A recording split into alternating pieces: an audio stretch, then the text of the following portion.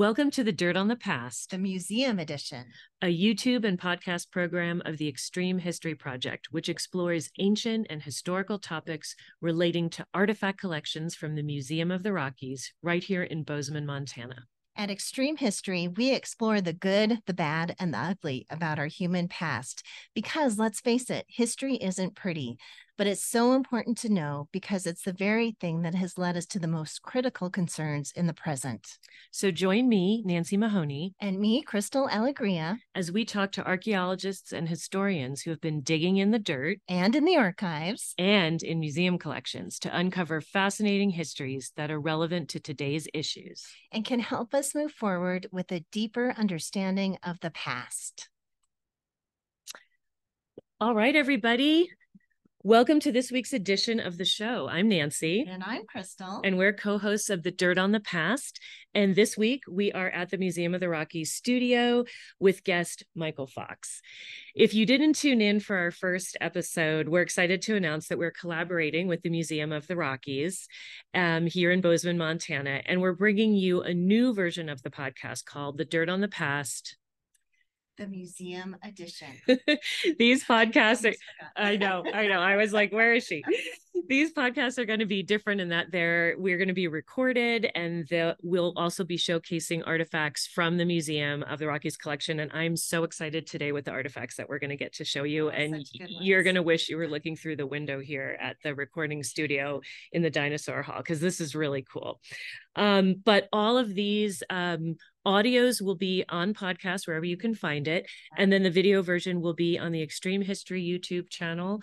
And then later on Museum of the Rockies YouTube channel also. Correct. Okay, that's so exciting.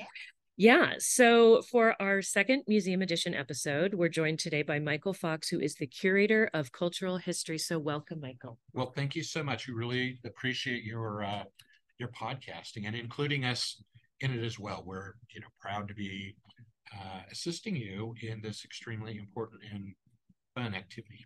Yeah, we can't do it without you guys. Okay. So yeah, and Ashley, who's doing the recording and who also decorated this absolutely amazing studio. So it looks like an imagined version of Darwin's office. It's super cool.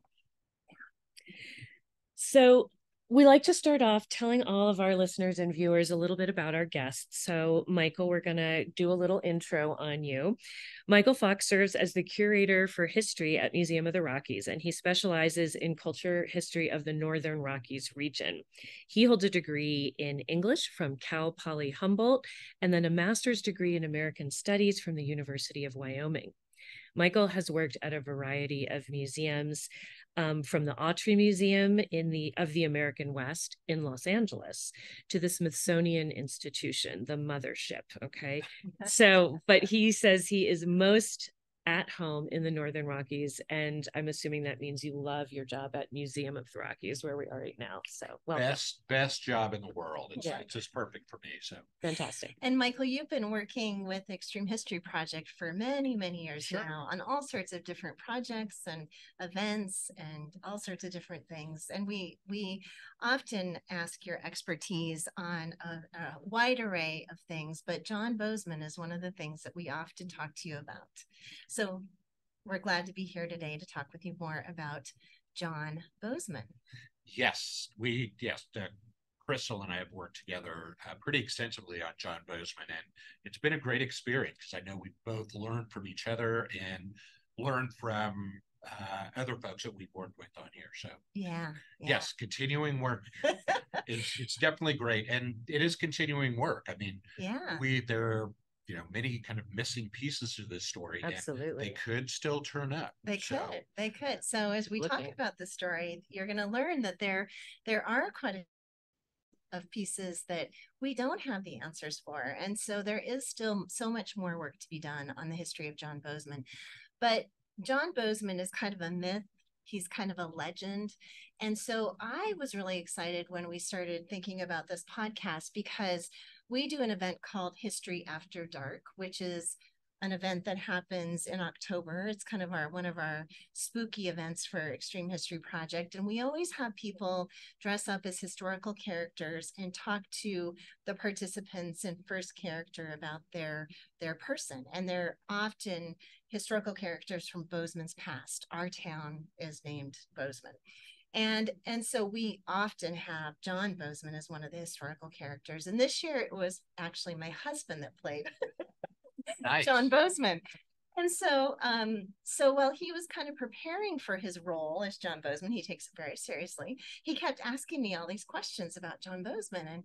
And I was like, I don't know. And I know quite a bit about John Bozeman. Right. So it kind of gave me the idea of this podcast then, that we could do kind of a deeper dive into John Bozeman. And so now we've brought Nancy into the lore of John Bozeman and the myths of John Bozeman. I've been diving deep anywhere I could find information, but also was so excited to know that this would work out so well, because you actually have artifacts that are related to John Bozeman here in the collection. We do indeed. Yes. Yeah. So that just makes the whole thing a perfect topic for today. Right. Sure. Right. So that was kind of the reason that we started kind of thinking about this podcast. So I'm super excited. But John Bozeman, many of you out there have probably never heard of John Bozeman, but he is the namesake for our town that we live in, which is called Bozeman, Montana. And he has somewhat of a legendary status here in Bozeman, understandably. But he was really significant, not just to our town, but really the colonization of the West in general. He was a promoter. I'm going to say that word again, promoter, and was partially responsible for creating the Bozeman Trail, which you may have heard of that, which the Bozeman Trail was a cutoff from the Oregon Trail that brought settlers and miners to the gold fields of Virginia City, Montana. And before you go on, Ashley, could you just pull up the photo of John Bozeman, just so people could get an idea of what he looked like? I'm afraid he doesn't look a whole lot like Larry in terms of stature, maybe, and hairstyle, but but your husband did a really good job. He did his best. Yeah. He did his best. He actually started to grow a mustache. Didn't quite come in as full as John Bozeman's, but we put a little bit of eyeliner and it worked. It looked good. There we go. But yeah, so that was the picture of John Bozeman. And John Bozeman is people often refer to him as a handsome fellow. And I think in the photos, he is very handsome. So we'll talk a little bit more about that. But there are 4 artifacts that belonged to John Bozeman that are in the Museum of the Rockies collection that we're going to examine today. But before we get to those amazing artifacts, Michael, can you give us some context for John Bozeman and tell us a little bit about how he made his way west and how and why he came to this region that we now call Montana? Absolutely. To kind of get a little background on why Bozeman came out here, it's important to remember where he came from. He's from Pickens County, Georgia. And Pickens County is maybe 40 or 50 miles away from White County, Georgia, where in around 1830, there was a major gold strike. Really? A lot of people don't realize that the first gold strike in the United States was not in California, it was in Georgia. I did not know that. And so John Bozeman's father, William, he was, in his 20s and 30s during this period. So everybody around there was going gold crazy. They were like going into the mountains, talking to people who had found gold, looking at the geology and what types of plants grew around in there. These were the first real gold miners in the United States. Getting gold fever and getting the gold fever. Now the Georgia rush didn't last all that long, but the lure of gold and the idea that you could basically walk around and pick up rocks that are gold or become rich doing that was heavily ingrained in this part of Georgia in particular. And when John Bozeman was about 15, his father, William, again, got the gold fever because of the California gold rush. Got it. And the rush really started there in 1848, 1849. by the early 50s, William Bozeman, along with a bunch of other Georgians, decided to go by boat out to California. And unfortunately, the way that they took was not going all the way around the Horn, but was going cross country across Panama. So they went down to Central America, and then they were going to go on land to cross, right, and then come up the other. Okay, exactly. But that didn't go well. It didn't go well because of what Panama is all about. This is a hardcore, serious jungle there, and a lot of diseases that Americans would have would be highly susceptible to. And we know that Bozeman's group, after they had actually crossed the isthmus there, they missed their original connection for their boat and had to wait in Panama longer until their boat, the Clarissa Andrews, showed up. Okay. And while they were on their journey back, several of them died. In fact, goodness. 14 people on this, passengers on this ship died. We think mostly from diseases they had picked up while they were waiting around in Panama. Don't know that for sure. But that is, from everything that we currently know, William Bozeman died on that trip. So Bozeman, when he was 15, his dad leaves. This is the second sort of gold rush then his dad's probably participated in. So John Bozeman's witnesses, and he never sees his father again after he leaves on that time, as far as we know. That is correct. Okay. Wow. However, within about 8 to 10 years, this 15-year-old John Bozeman starts to hear about gold strikes in Colorado.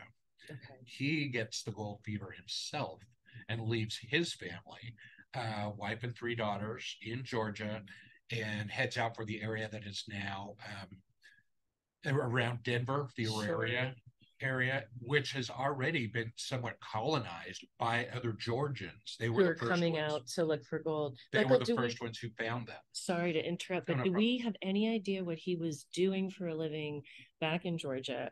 Well, he must have gotten married pretty young, already had 3 daughters, because he's only now, 25 or something. So do we know what he was doing? As far as we know, he was a farmer, working the same land that his father had worked as a farmer as well before he got the gold fever and took off. Doesn't sound like farming was really their first choice. Not in life. Really that much. Okay.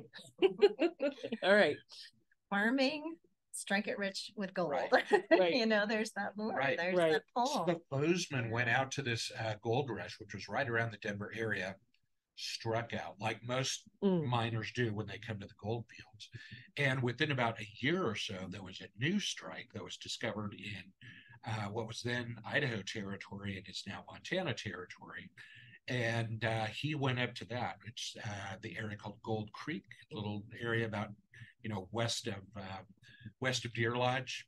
And within a year of that, a much larger strike was found in Bannock.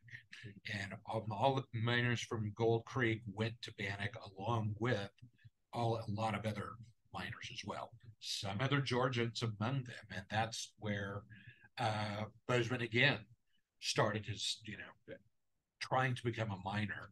And again, really struck out there. But what he realized, which many of the other miners and business owners realized, was that the way to make serious cash here, if you had struck out on gold, what was called mining the miners, which was like providing them the goods and services that they needed just to live in this environment. And those things were expensive. At that time, everything that they, every kind of supply they needed had to come from Salt Lake. Oh, and that's a long way away. And this is the thing that always amazes me, because when we did a project in Virginia City one time, and when you look at the very earliest photographs and you look at the fact that so quickly after there's a strike, there's so many people out there, thousands and thousands and tens of thousands, and how quickly just tents, and then right after that, buildings with these fronts, and people are supplying this huge number of people that are coming into town to live there, and they're figuring out ways to haul in food, especially canned food, dry goods, or then supplying them with local whatever they could grow or get, but then everything else you need to have a society and to build a town. So this is what we're realizing now is John Bozeman not too successful in Colorado, but is thinking, okay, I see now there's another entrepreneurial path. That's exactly right. Okay. And another really important part of the story is to realize how quickly these things happen. And that's a critical part of the story as well, because John Bozeman, it's important to remember, John Bozeman was only in Montana, what is Montana Territory, for 7 years. And all of these crazy adventures that we're talking about all happened in a very, very short period of time. Yeah, that's absolutely crazy. Okay, so we have a sense that of what his background was in Georgia, and first comes out to Colorado. So the next thing I want to ask is about the next phase that brings him up here, because we know now there are new gold strikes happening, especially around Bannock, and then eventually in Virginia City, Alder Gulch, and those places. So John Bozeman's already been gone for a while from his family. Doesn't sound like he necessarily is in a rush to return. He hasn't made his fortune. Exactly. So he's looking at other opportunities. So tell us about how he got into what we think of now as Montana Territory, and probably through Wyoming to get there, and his connection to what we think of as kind of a mountain man who's been out here longer, John Jacobs. And so what did they do? What did Bozeman do once he got up this way? Again, very short period of time. Bozeman shows up in Bannock in 1862, Virginia City strike in Alder Creek, that's 1863. By the next year, John Bozeman has teamed up with Jacobs and said, you know how we can make a lot of cash is if we could find a much shorter way for gold miners to get to Virginia City, so they don't have to go through Wyoming and Utah and Idaho to get here. There's a much shorter way. However, there's a problem, though. Bozeman needed a mountain man to try and find this. There is, however, a major problem, which is this is land that has been claimed by the Oglala Lakota people. So they knew immediately that this was dangerous, that the United States government did not agree with this at all. Because there was treaties. It's literally breaking a treaty. So let's talk about that for a second. And let's maybe pull up the slide that shows the Bozeman Trail. So this is really important, because what you're saying is they have this idea that there's a shorter way to get to Virginia City, which is definitely the case, rather than going down Salt Lake and up and around.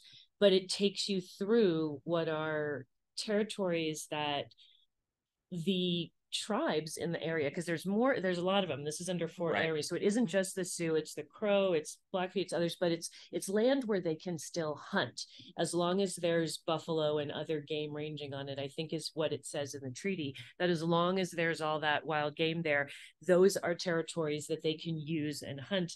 And so there is no protection, and the government isn't willing to say that's not an area where people are supposed to homestead, that's not an area where they're supposed to travel, there's no way to guarantee their safety, but they decide they're going to do it.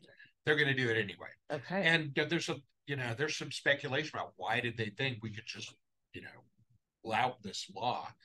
Remember, it's 1864.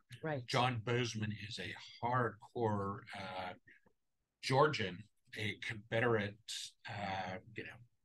supporter of the Confederacy, and his opinion of the United States government at this time is probably not very high.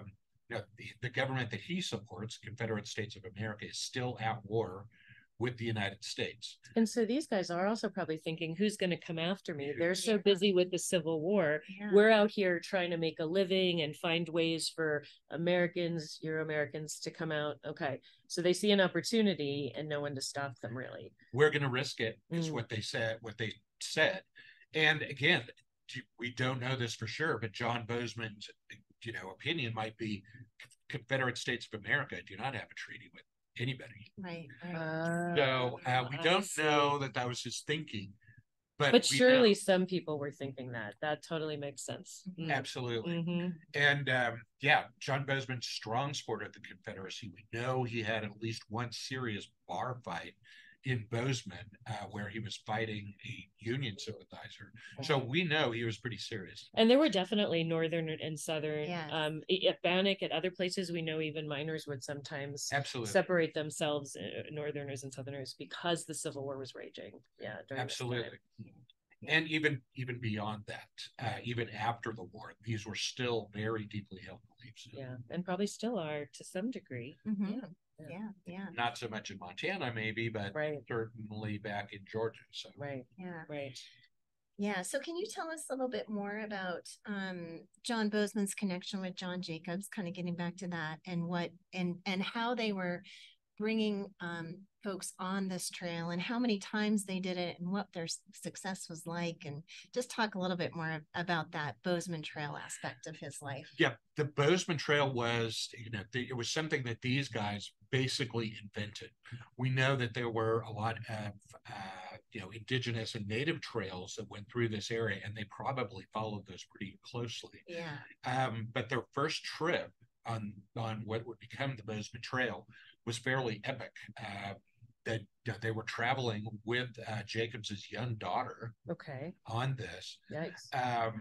But my impression is that there were a number of people in Virginia City who knew this was going to happen.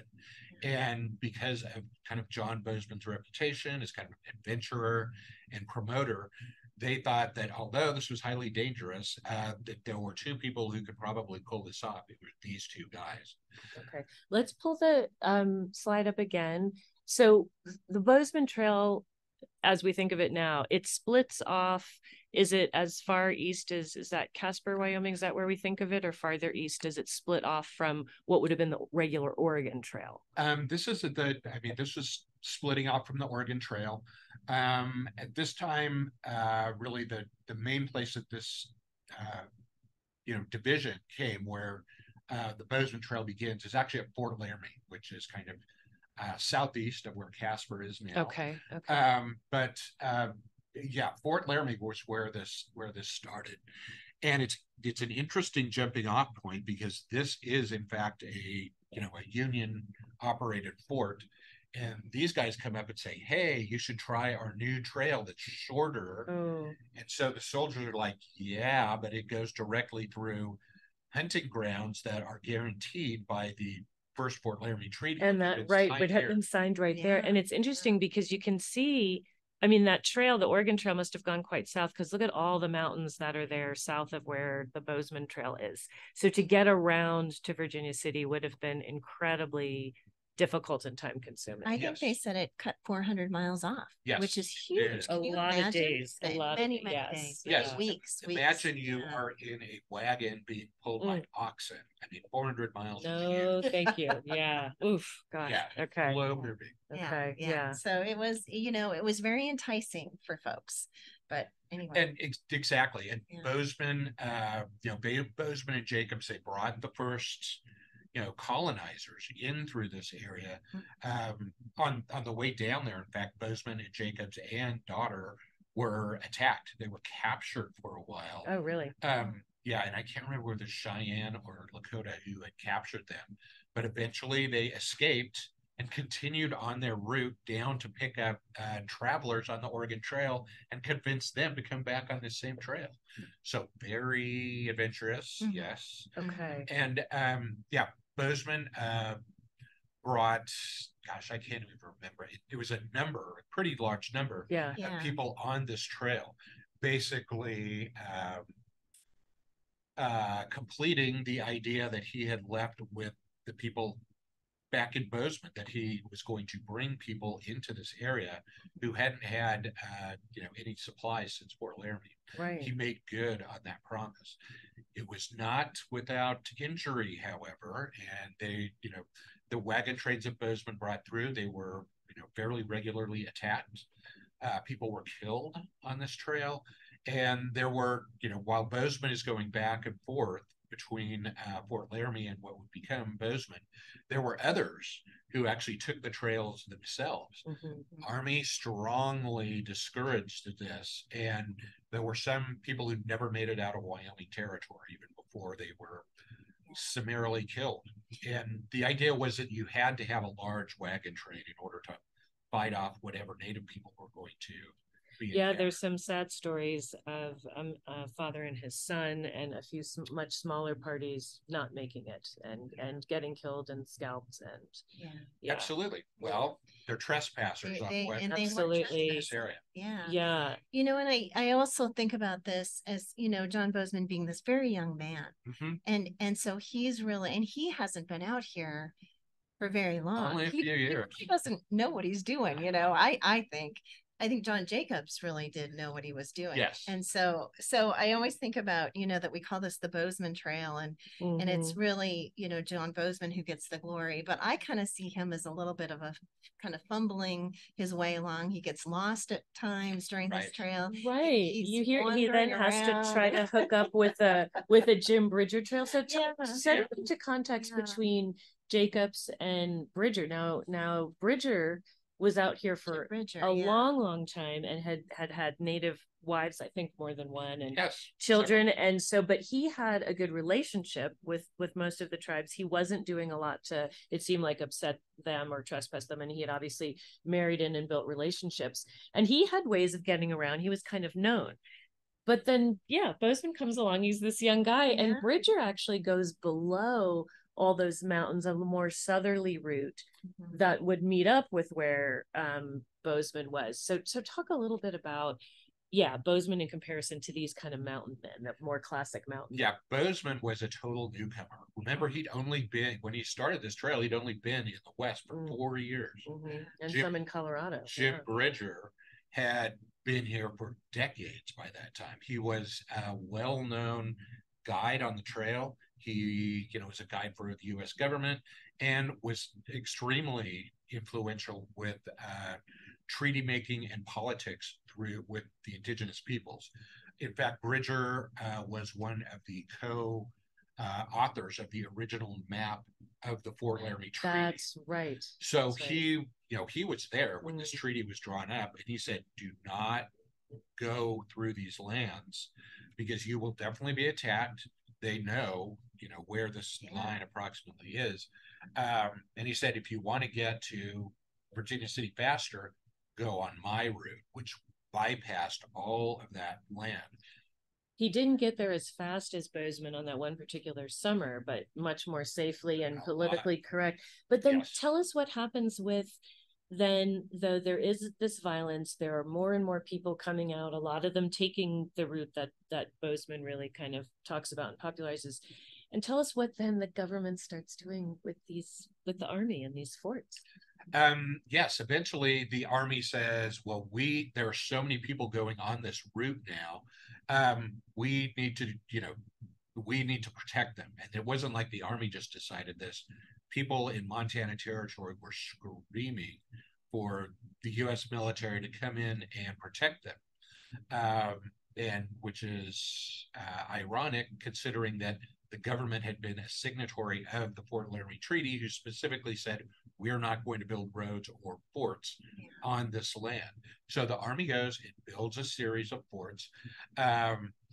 And pretty small forts, but they were forts. Yeah. And in a way, I think they were building them for protection, but they were also building them to try to keep the settlers and the miners to discourage them coming through, to discourage them, to hold them back.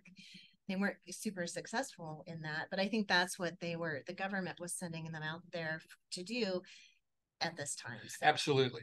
So forts like Fort Phil Kearny, which is it's in Wyoming, and this is really the beginning of the serious part of the Bozeman Trail.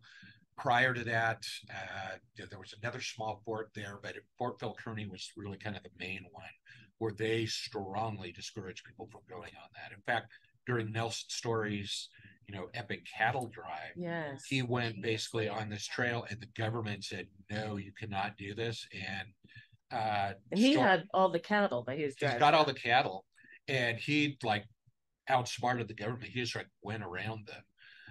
In the middle of the night. In the middle of the night. And this is 1866. So it's only 2 years after this trail was blazed. Right. But Fort Phil Kearny, they said, you cannot do this. You are breaking a treaty. You're not allowed to do it. But they still had the forts there. And the next one on the trail is Fort C.F. Smith, which is in current day Montana. And then after that, there was no fort of any type until you got to Bozeman. And it sounds like, all the tribes knew what this meant, they knew as soon as they saw people coming through that this looked like they were going to lose territory, lose rights. And so there was violence. But they knew what it meant in the long run. They absolutely especially did. Once the forts got built. Well, once the wagon trains are going through there, they could say, everybody coming through here are colonizers. They're trying to colonize our territory, which means we will lose it. The other thing to remember is that these lands have been set aside specifically for hunting. And when you have large wagon trains going through there, that's going to just scare off game in general, but these guys are going to be hunting like crazy. They're depleting the game. Depleting the grass. Exactly. And they're eating all the grass. And their horses eat the grass that the bison were. Bison aren't going to go to a place of all that grass. So that's a huge impact on their hunting grounds. And I think the way it was written in the treaty, it wasn't honors as it should have been, but clearly it led to eventually ceding away those lands because the game was so depleted. Absolutely. Okay, so let's move on a little bit. So this is how John Bozeman kind of gets some fame, is through this trail and his success. It wasn't a large number of times that he was successful in bringing people, but then he started moving into other areas because the government then was successful in kind of shutting some of this down. Right. And so he had to find other ways to make a living. And so he was talking to a couple men who lived in Gallatin City, but he met these two gentlemen in Virginia City, Daniel Rouse and William Beale. And maybe, Michael, you can kind of talk about that meeting and the significance that came from the meeting of these three minds. Right. These three guys were definitely an interesting group. As you mentioned before, Bozeman was a real promoter, and he did promotion on his trail. But in this particular instance, he met up with Beale and Rouse, who were basically trying to be farmers. They were being successful farmers at Gallatin City, which is the site of which is currently very close to current Three Forks, right, where the headwaters of the Missouri are. And they made their way to Virginia City to pick up supplies or bring their crops in. We're not too sure. We know this meeting happened in spring, so it's most likely they were going to Virginia City for supplies. But while there, they met up with John Bozeman, expert promoter, who mentioned to them this wonderful spot that was right directly at the mouth of a major canyon, that his trail was going to come right down. And he said, if some entrepreneurs, some forward-thinking folks thought about building a town there, it would be a great spot to meet up with these people who are on their way to Virginia City. And I actually got a great quote from that. He told them about a spot standing right in the gate of the mountains, ready to swallow up all the tenderfeet with their golden fleeces to be taken care of. So this was perfect. He was definitely promoting this as a place where you could make money selling supplies to people on their way to the mines. Well, both Beale and Rouse, they're already farmers out in Gallatin, and they come over and look at this spot and say, this is pretty major in terms of agriculture. And what they saw was what would become one of the richest agricultural areas in Montana Territory. And they immediately set up homesteads for themselves, as well as one for John Bozeman, and began laying out a town site. Within just a couple of years, there was a small population here. We had hotels. Most of the people were living in log cabins. But town of Bozeman probably boasted 75, 100 people here, which as a town was kind of big in those days. But as you can imagine, a town like that, everybody knows everybody and knows everybody's business.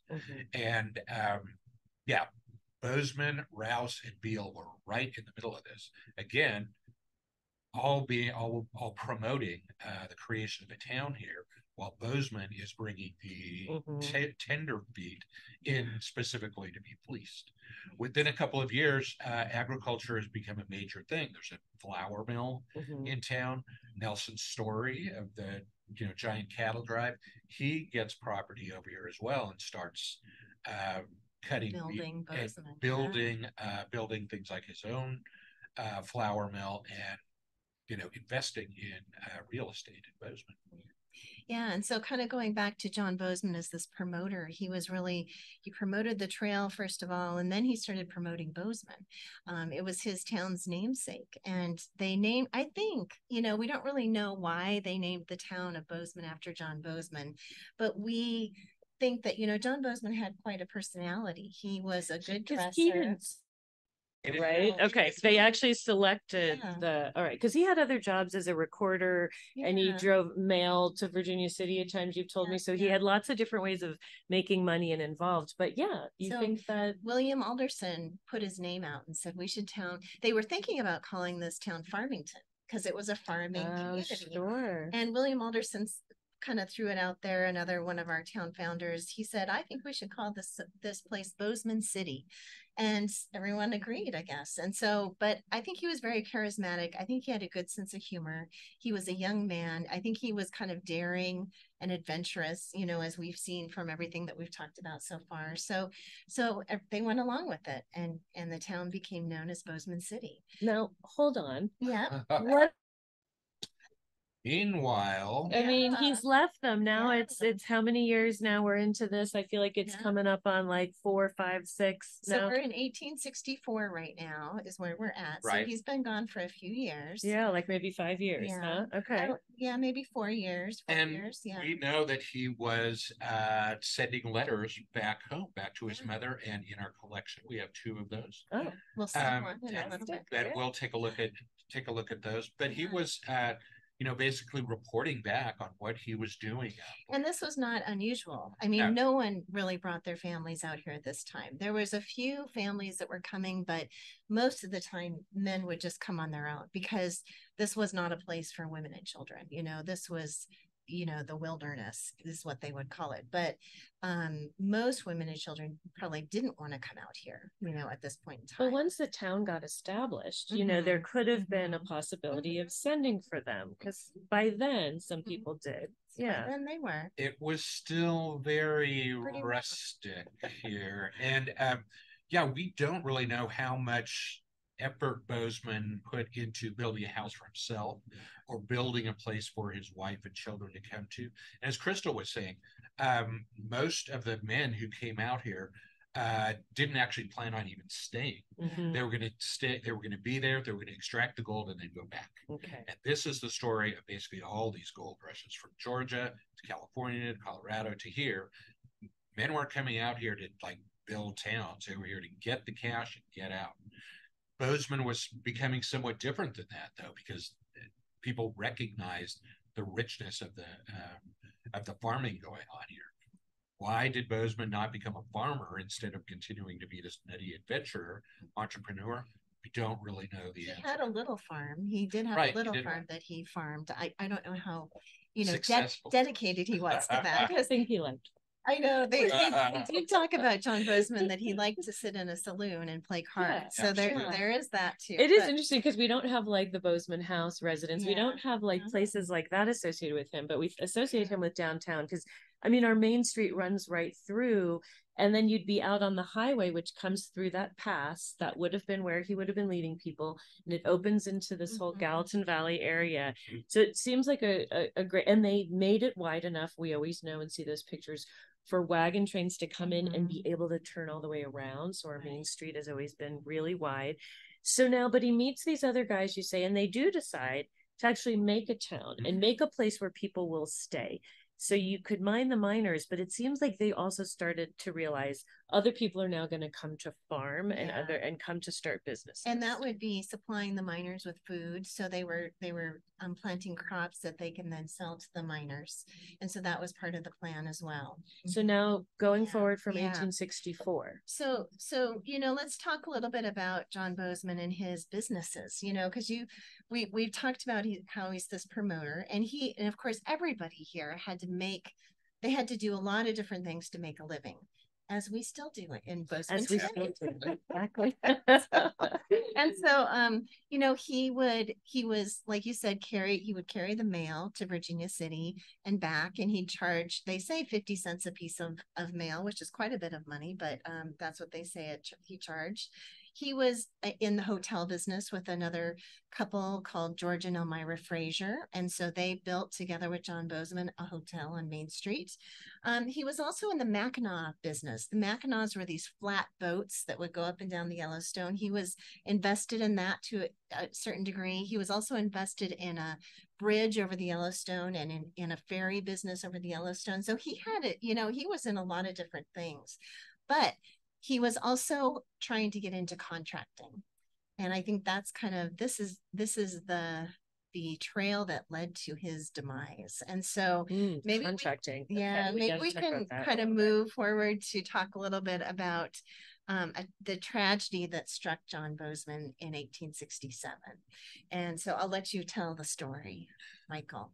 Yes, this is really part of what became the legend of John Bozeman, part of the great mystery of John Bozeman, and probably the thing that John Bozeman is best known for is his death. Right, right. And what was going on here was another entrepreneurial adventure that Bozeman was going on with a guy named Tom Coover, who was a partner in a flour mill in Bozeman. And their idea was to go to Fort C.F. Smith, which is, again, it's, way up the Yellowstone or way down the Yellowstone from Bozeman, and try to get the government to purchase flour from the Coover mill. And they made it, I would say, maybe a third of the way. And something happened. Essentially, Bozeman was killed. We know this part for sure. And his partner, Tom Coover, returned without his horses, I believe. He basically walked all the way back to the place where Livingston, Montana is today. That was a place where they launched and brought back Mackinacs and other boating things. And yes, so Tom Coover stumbles into this ranch there. The Story Ranch. The Story Ranch, Nelson Story Ranch, and tells his story of how he and Bozeman had been attacked by, they thought were renegade Blackfeet Indians, who killed Bozeman and shot Coover through the shoulder. So maybe you can tell us a little bit more about that report and the guy who reported it. Well, Thomas Coover came back and he told this story about William Mackenzie, right? Is that the first person? Yeah. Who's a good friend of John Bozeman. Right. So kind of just to back up a little bit, because we want to talk a little bit more about William Mackenzie. So John Bozeman, Thomas Coover, and William Mackenzie had come from Bozeman on that first night. So the first night they were coming from Bozeman, and they stayed at the Story Ranch in what is in Paradise Valley, where the ranch still exists and the Story family still runs it today. But they stayed at this ranch the first night, and William Mackenzie was with them. It was the three of them. And William Mackenzie was supposed to go on this trip to the flour mill with them. But William Mackenzie decided he was not feeling well, and he stayed back at the ranch. And so then it was just John Bozeman and Thomas Coover who went out the next day. And they got to their special spot for lunch that they were going to sit down and have some lunch, dinner they called it, and they sat down right along the Yellowstone River. And as they were starting to kind of pull out their lunch, over the horizon they see a group of indigenous folks kind of coming over the hill, and John Bozeman thought they were Crow, and so he kind of called them in because he was friendly with the Crow, as were most folks in Bozeman. And so they started to come in, and then he realized they were Blackfeet, and the Blackfeet were not as friendly. And so Thomas Coover and John Bozeman both got very nervous. Before the end of lunch, shooting had occurred. As you said, John Bozeman was killed, dead on the spot right away. And Thomas Coover got away with a shoulder wound, went to the Story Ranch, told his story, then came back to Bozeman and told his story some more. And so at that point, he told William Mackenzie when he was at the ranch. So, okay. Absolutely. So this was, there was a huge hue and cry about this. The patriarch of the town had been killed by Indians.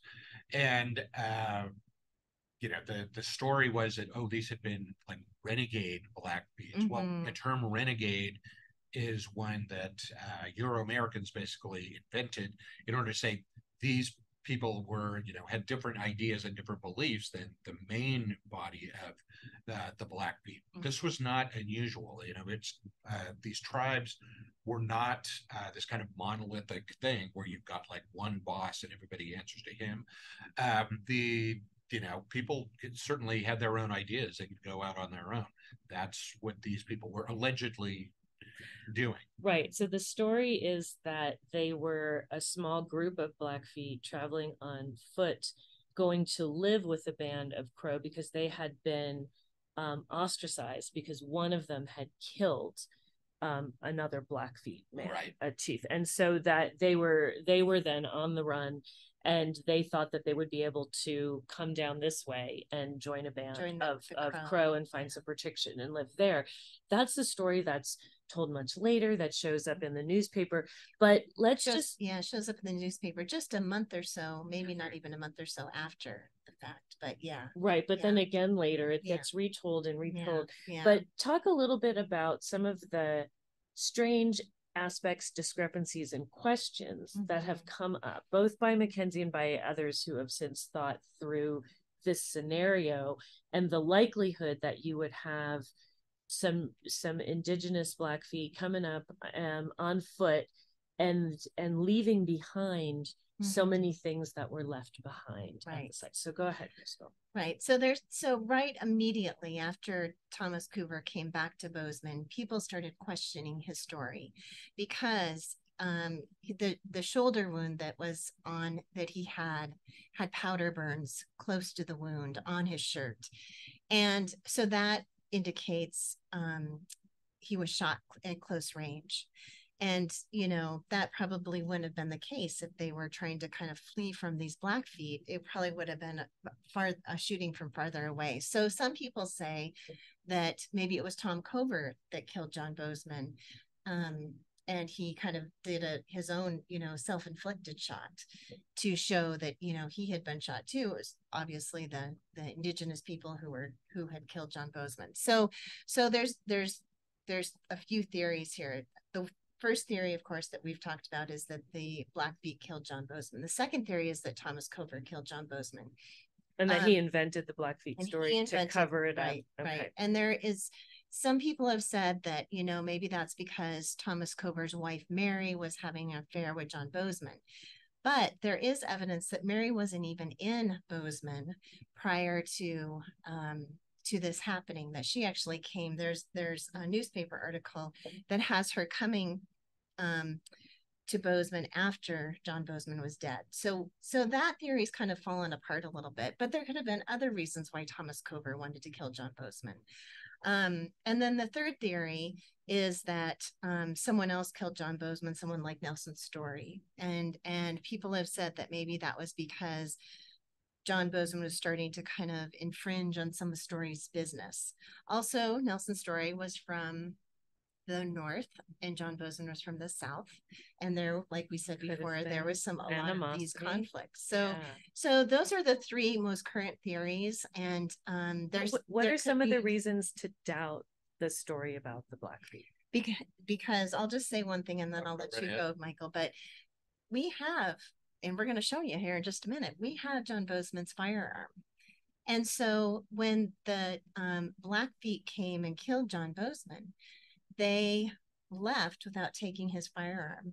A firearm is one thing that the Native people were wanting, and they would have definitely taken that gun if they killed John Bozeman. They would not have left that gun on his body.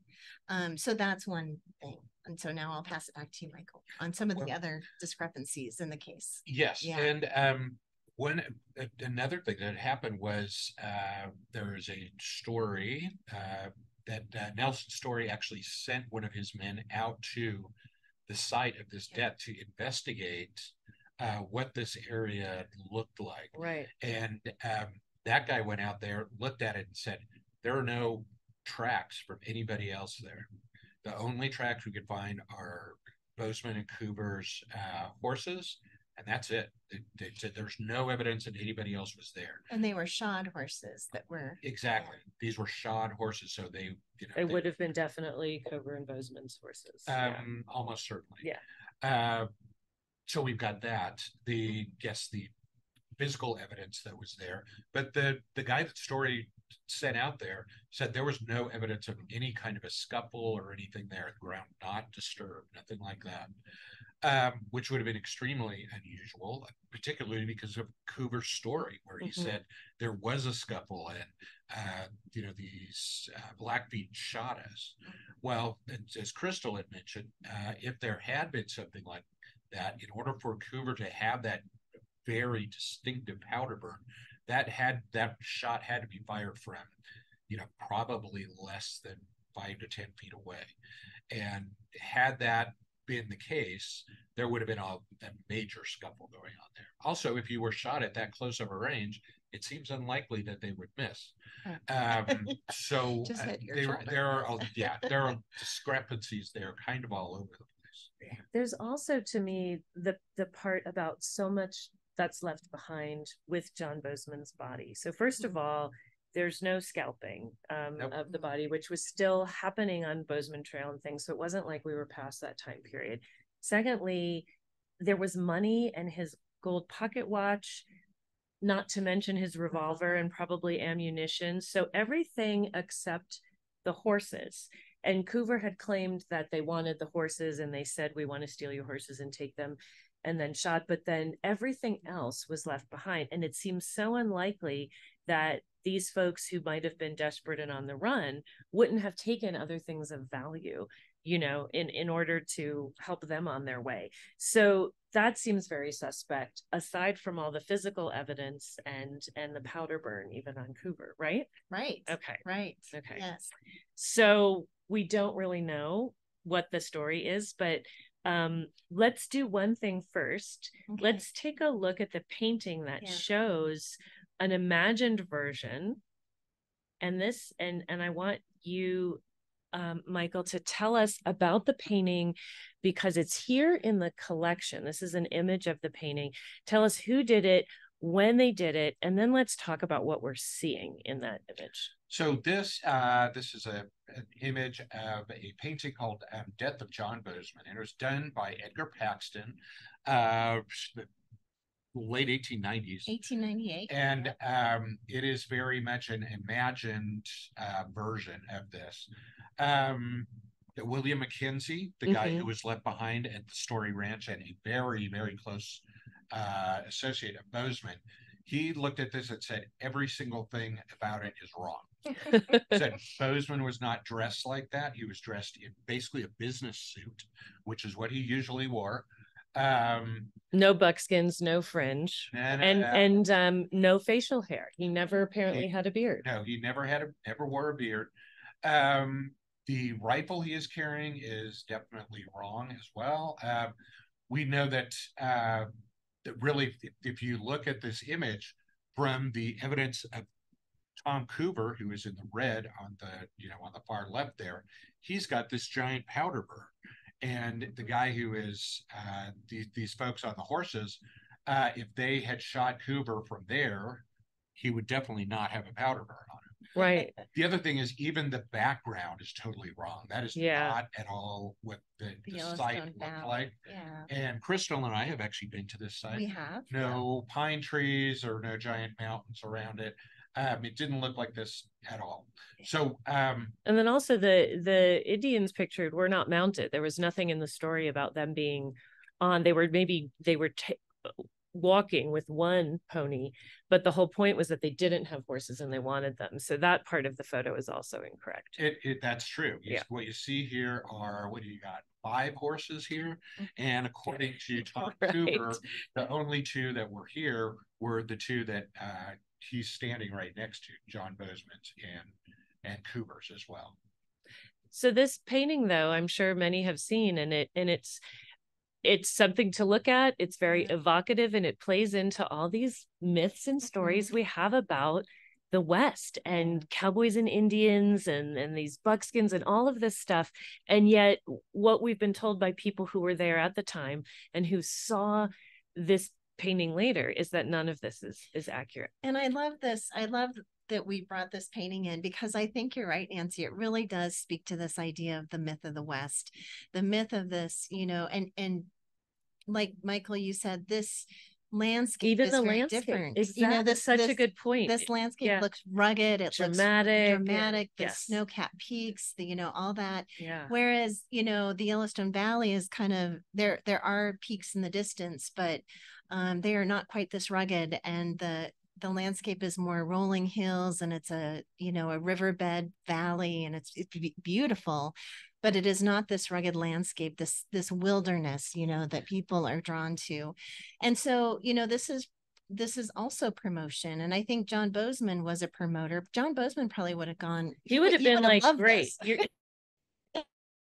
When he portray at this time, and this is very romantic, but into just these ideas we have, what we're starting to see in films that start to come out, but what has already been being portrayed in literature, and kind of thinking about tales, people coming to Montana then, like in the 1860s, when John Bozeman was trying to get people out here, he was probably speaking of this place in very similar terms to how people today think of Montana. And the reason people are moving to Montana today is because of this myth of the West.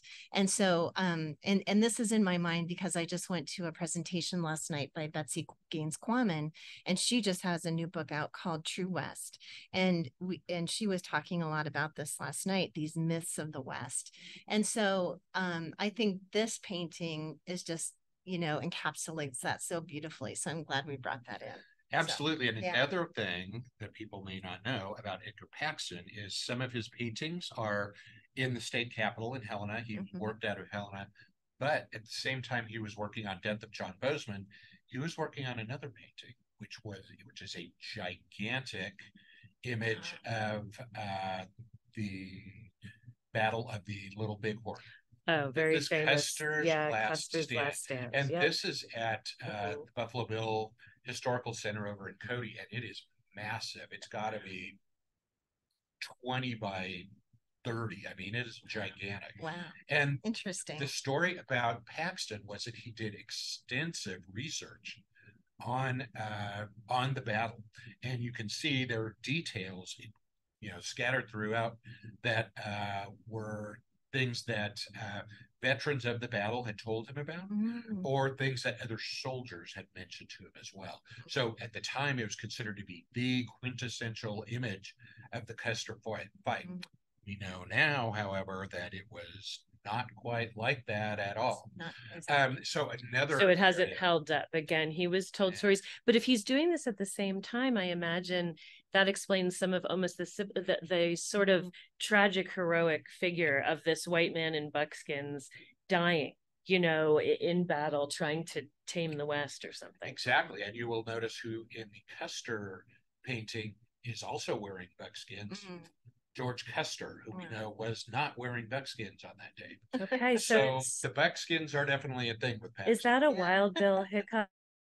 It's no, who had the show, the traveling show? Oh, Buffalo Bill. Buffalo Bill's traveling show.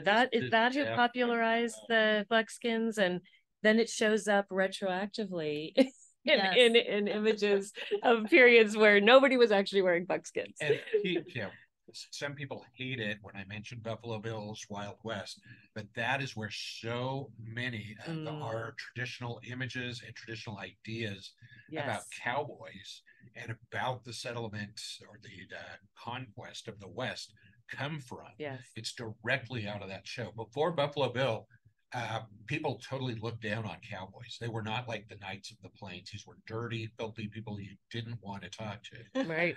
It's Buffalo Bill who created this image of the cowboy, these images of the mountain man. So interesting. And that is exactly what you see in Hollywood movies from the very beginning. Yep. They're copying things directly out of Buffalo Bill. And he was wildly popular, toured all through Europe, not just the United States. Absolutely. So that idea spread far and wide. So let's go back to the image quickly. And while we look at that image again, could you get some of the artifacts we have to show you that are associated with John Bozeman from Museum of the Rockies collection. Yeah. So what we're doing right now is we're going to have our overhead cam on in just a minute.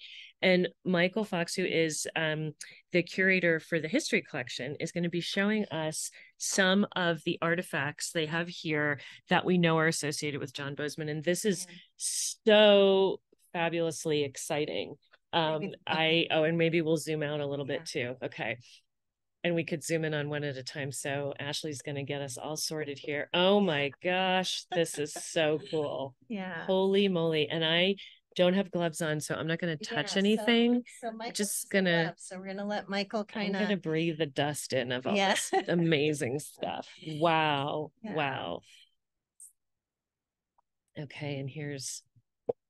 Okay. Is this it or is there more? This is it. Okay, perfect. Letters. There's the letter. Yeah. Okay, well, let's do these first, and then we'll do the letters after. So people can where see do the we want to handwriting. start with? Should we start with the revolver since we've talked about that already?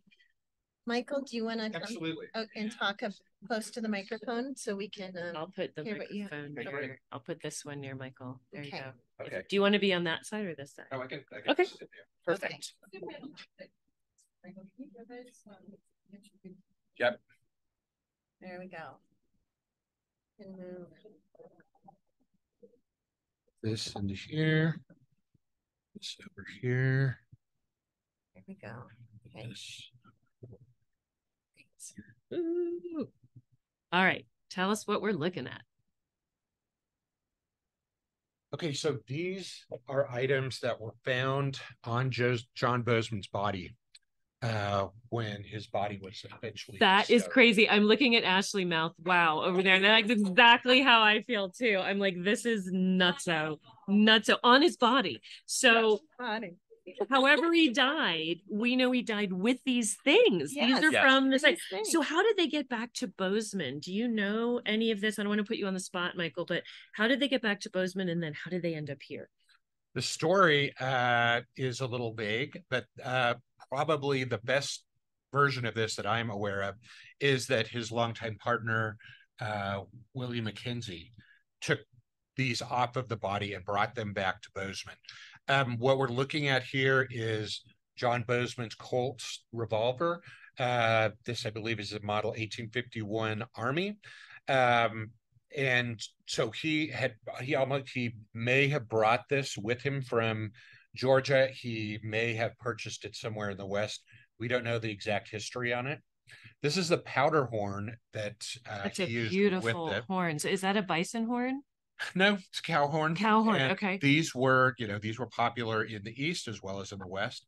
But it's important to note that this revolver is a cap and ball revolver. It does not take cartridges. Okay. So that's why you need. So every shot you take, you need to refill the barrel with powder and a ball. So this is a ball. That's a lot of time to get yourself sorted. Yeah. And then you got to hope that it actually works when you pull the trigger too. That is correct. Okay. Very important. So you had to load the cylinder and put little explosive caps on this.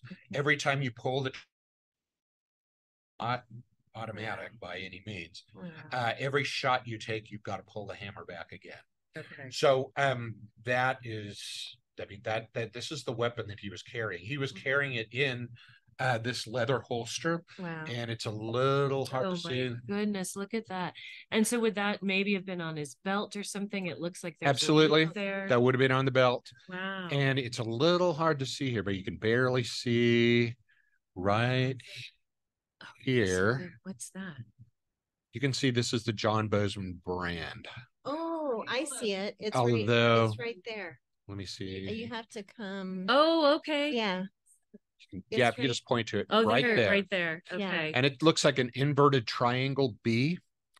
And I have looked for this in the earliest Montana brand books that I could find. Oh, that's not really recorded. Interesting. Really? And that's not too crazy. I mean, he died in 1867. Yeah, right. The idea of even having a brand book would have been a new thing because there weren't that many ranchers. But so we know that this, and so these were probably recovered from the body. Is there anything on the powder horn that has his brand or his name or anything else? Nothing Okay. recorded on that. All right. The other important thing is this pocket watch. Oh goodness. Oh, the pocket And watch. the Maybe pocket we can watch is zoom in pretty, on that. Yeah. That looks awesome.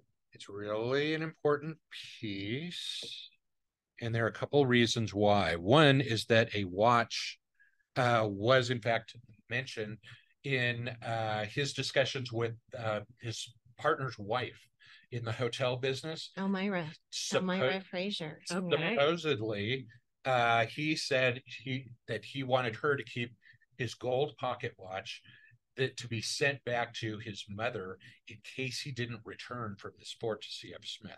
Oh, So his mother, not his wife. Let's just be clear on that. Yes, to his mother, not his wife. Yes. All right. And so there was some premonition I that wonder. he was maybe worried about this trip for whatever reason. You know, maybe he knew there was someone out to get him. And, Yeah. And so anyway, and his pal William Mackenzie, he had told Mackenzie that he really had serious trepidations about this trip. Yeah, and maybe William Mackenzie was like, I'm going to sit this one out. I might sit this one out. Yeah, It's a little worrisome. Can you show us what it looks like? Maybe also closed, if there's anything we can zoom in on, just to see what the detail would have looked like. And this is a pretty important detail on this, and I'm not sure if you can see it exactly. And even do we want to move the gun and then or okay, yeah, whatever is easier. Okay, that's because you're going to want to see this. Okay, there we go. There. Now you cannot the other way. Oh, Michael, that'd be a good idea. Oh goodness. Now what you can see on here is a little hard to see. Maybe kind of. There you go. There you go. There you go. There you go. But that is an engraved image. And everybody I have talked to regarding this has immediately said, that's Robert E. Lee. Whoa, you just blew my mind. I did not know. I see it. And that You can see. And that really supports this idea that, John Bozeman was a staunch Confederate. Yeah. Wow. And so I wonder if there were other people. Do we know anything about, were there other watches that had this engraving? And, is it something you could buy, or did he steal it from Robert? No. But I'm just wondering, was that something people did who were really loyal? I mean, that must have been incredibly special. Maybe it was his dad's. Maybe that's why he wanted to go back to his mom. And thinking about maybe he picked this up, during the war, like in 1863, 1864, maybe he picked this up as the war was progressing and Robert E. Lee was really becoming such a central figure too, thinking about that. And these watches, do you ask how commercially available they were? They were widely commercially available in the South. Wow. And yes, this was something that would definitely have been available in the South and available out here in the West, because there were so many Southerners coming out here as well. He would have had to have picked it up after 1861, by which time he was in Colorado. He couldn't have picked it up out here as well. So we don't think they were made before 1861. Not the watch. Okay, that's incredible. Okay, so he must have found it, and that must have been important to him still. So that's a really good point, Crystal. Wow, that is absolutely fascinating. Do we know, again, you said William Mackenzie may have retrieved these. And I want to just say too, when John Bozeman died, Cover came back to Bozeman and told the town about this. And so they sent a party, including Daniel Rouse and a few other folks, over to retrieve the body to bring it back. And they went over to this location, which it was about 10 miles east of Livingston, where Livingston is today. Livingston, of course, didn't exist. And it was April. And so they couldn't get the body back on a wagon because the mud was so bad. They couldn't take a wagon over and get the body back. So they buried the body where he died. And so I think maybe at that time they brought all these. I'm sure that's right. I'm sure you're correct there. Yeah. So, and then they left the body there for 3-4 years. What did we decide? Yeah, it was 1870 that he then was Yeah. brought back, and they buried him in Sunset Hills Cemetery. And it was quite a while later before Nelson's Story was able to put the big monument up there, something like 1890. I think you have. Yeah, let's have we have an image of that as well. That, just to show that real quick. And there's an inscription on there too. Yeah, there we go. So the marble shaft, I'll just read this, purchased by Nelson's Story to be erected over John Bozeman's grave, arrived last week and will be set up immediately. It reads as follows: in memory of John Bozeman, aged 32 years, killed by Blackfeet Indians on the Yellowstone, April 18th, 1867. He was a native of Georgia, was one of the first settlers of Bozeman, and from whom the town takes its name. So Nelson's Story paid for this monument, and John Bozeman was buried on Nelson's Story's plot. And John Bozeman, as my colleague Marcia Fulton likes to say, wrote in stone that he was killed by Blackfeet Indians. So, you know, depending on which theory you Nelson's Story's the one who wrote it. And so now William Mackenzie died many years later, maybe as late as 1900 and something. 1916, 1918, somewhere in there. And but he requested, and Nelson's Story had said, yes, he could be buried next to his good friend John Bozeman, who had died back in 1867. And so that friendship had lasted and meant so much to him. So there's another face of that then talks about William Mackenzie. And so he's buried right there next to his friend. And at some point, these artifacts must have then been given to Story or somebody else, who then donated them to the precursor of Museum of the Rockies. They were actually given to a gentleman who was the executor of Bozeman's estate. Oh, and that's right. We don't know the name, but it might be in Merrill Burlingame's. It's in Burlingame's book. Okay. Sure. Okay. We should. And what happened there was the this book. Oops. Yeah. This is, there we go. Right. Yeah. And this is something we there's not a lot of these around, and I think it might be available online through JSTOR, but this has a lot of wonderful historical information that is referencing primary sources. But in talking with Michael Fox and Crystal just before we started this, there's a lot more new information that's come to light. So I think the idea would be to maybe amend this. We're looking at Michael Fox to write up a new biography. Absolutely, we're looking at that. And Burlingame's work is superb. Yes. And really anything that I would be doing would be amending and kind of adding to his work.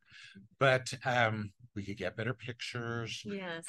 We could do a better job in publishing something like this. And people, especially Crystal and others, have been asking for years that we republish this. And yes, the time is right. Yes. It's all important. But one of the things that is in the book is the story about how the estate was handled. And these items were part of that estate. Okay. And the guy who did the estate did an extremely poor job. Oh, the executor was not very good. Was not very good. And eventually what happened is a different executor was appointed to do it. But the first executor had these items and took them with him when he moved to Denver. Oh, wow. Oh, so they ended up in Denver. They ended up in Denver. And in the early 19-teens, his daughter, who was a very prominent Democratic Party partisan for getting the women's vote in Denver. Okay. She was actually a newspaper editor down there for a while. Wow. She sent these items to Montana State University and said, I think these things should be here. Wow. Yay. The one woman in the story. Yeah. Our hero does the right thing. Right. Okay. We would not have these items if it was not for her generosity. At MSU, they put these in a safe in Montana Hall, and they stayed there. Okay. Until Museum of the Rockies was founded. Was established, yeah. And okay. Yes. So it wasn't until that time that these items came to us. Wow, that's amazing. So we have one more. We have the letter. Maybe you could just show the letter real quick. Okay. And that's super exciting. Yeah, I think that this, and this kind of goes back to that idea that John Bozeman was writing letters back to his mother quite frequently. And so we have some, I think the Gallatin History Museum has some letters as well as the Museum of the Rockies. And so in this Burlingame book, there are copies of some of the letters or some transcriptions of the letters, but we have one right here in an actual letter, which is amazing. This is crazy. This is right, like goosebumps everywhere. Yes, And the thing everywhere. is, it's again, not only these things have he's touched, right, and they were found with his body, last things that were found with his body, but to have a piece of paper, to see his handwriting, what he chose to say, how he chose to use language. I mean, so we know this man was educated well enough. He has nice handwriting. He did misspell quite a few things. Okay. Yes, Okay. he did. Well, most people yeah, did yeah, back then, I you do. know, that wasn't his job. Grammar was not his thing. But here, tell us who this letter is to, Michael. This is from John Bozeman to his mother. It is dated, I believe it is September 4th, 1866, so a year before his death. Oh, Wow. And yes, much of what he is talking about here are day-to-day life in Bozeman, new people coming to town. But one of the things that he mentions in one of these letters, I believe it is this one, is how his mother should talk to his current wife about his long absence here. And it's in this letter that he states that he's not coming back. And that he is essentially abandoning his wife and 3 daughters. And he wants his mother to deliver that news. Yes, he's not writing this letter to his wife. Wow. He wants his mother to deliver this news, tell her that he's not coming home, and that she's basically on her own. Oh my gosh. Yeah. So what was that conversation? Oh my gosh. And how is she surviving? You know, does she have family? I would say after another quick peek at this letter, let's take a look at a photo that shows the 3 daughters as they're grown. Look at this. What does this say? Can we read this? P.S. I will something you a piece of China money, as it will be in that will be in that country or something. It will be something, a commodity, a curiosity in that country. Right. So maybe they don't have that. And something in this country from all parts. There are people. There are people in this country, and that's so true. We know from early census that you had parts of the a world. lot of people from China, people from all over. Yeah. And he lived right down where the Chinese community lived in Bozeman. His cabin was right there next to the Chinese community. So of course he had some money from the Chinese. Yeah, that's very cool. All right, Ashley, let's go to the historic photograph that shows John Bozeman's daughters sitting in a family photo. I think it's all the way back. There so this is a photo that is in the collection of the Gallatin History Museum here in Bozeman. And they generously let us show this today. And this shows his daughters, and you can see the three women, the 3 kind of older women who are sitting on the right side of the photo. And those are the 3 daughters of John Bozeman's. And the family resemblance is amazing to me. Like the daughter on the far left, her face looks very much like John Bozeman's face to me. And all 3 daughters have a resemblance. And so we don't see either of their parents in this photo. We know John Bozeman's father's dead. We don't know what happened to his mother. We're not sure how old. We don't know what year they are here, but they've grown up. It looks like they have families of their own. The folks that they've married and probably children that they've had. So somehow, they went on. Maybe she remarried. I would love to get on Ancestry and dig into John Bozeman's wife's story and learn a little bit more about that. Yeah. So interesting. But the family still comes to Bozeman today. I mean, and they will come to the Gallatin History Museum, and they'll say, we're members of the John Bozeman family. We're descended from him in this way. And so, and they come from all over the world, really, from all over. And they probably maybe come here. They absolutely come here. They want to see these objects. And we are overjoyed every time we have a Bozeman descendant here. And we are more than happy to pull these items out. It's an important part of their family history and really fascinating, especially for people who are not from around here and they don't know that much about the story. It's terrific for them. They come here with their kids and say, "Oh, your great great great grandfather, these were his things." He wasn't so great, but he did get a town named after him. Well, and I'll let the jury stay out on that. Yeah. But this has been such an absolutely wonderful podcast and so fun to be able to do it as a sort of a video cast to a YouTube presentation. But we probably should wind down our conversation. So as we always do, I want to bring the topic to the present. So I'm going to ask you both to think about and just muse on for a moment what the takeaway is from our conversation today about the importance of understanding John Bozeman and his legacy. So, Michael, I'll start with you, and then Crystal, I'll ask you too. Well, one of the things that this conversation really brings forth for me is kind of the importance that I think the public has connected with John Bozeman's death and the mystery surrounding that. Right. And in a way that I feel like that kind of unfairly overshadows how amazing his life was. The guy came from a gold mining community in Georgia, brought that information and that experience to the West, Colorado, to Montana, and that he, was a second generation miner. His father had basically done the same thing, abandoned his family the same way John Bozeman, would do that, and big adventurer, big promoter, wrote the law. He basically dismissed what the United States Army was doing there. And this is a classic, early colonizer technique. Yeah, we know there's a treaty here. We're going to ignore that. So he really kind of hits a lot of the high spots of what early immigrants out here were like, kind of what their ideas were. What did they bring from?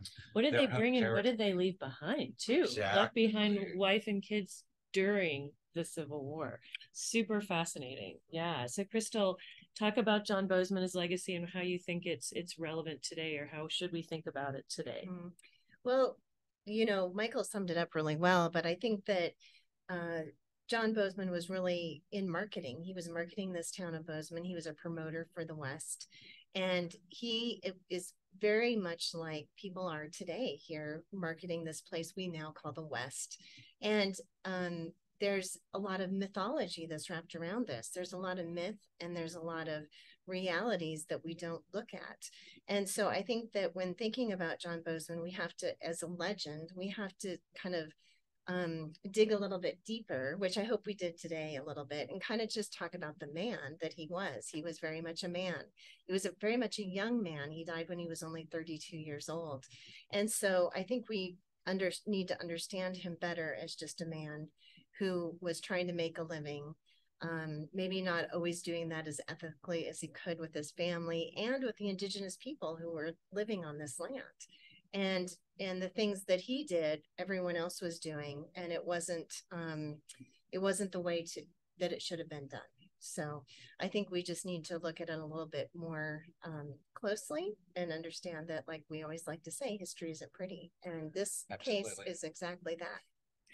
And one thing I just want to say to conclude is I think your point, Michael, about his death being such a major factor, I think the takeaway for me is realizing that within a few months after his death, so August, right after he died in April, that's when we see Fort Ellis established right outside of Bozeman, and Nelson Story and all these other town fathers and everybody who could grow meat and grain and sell it on contract, which is what he was out speculating for.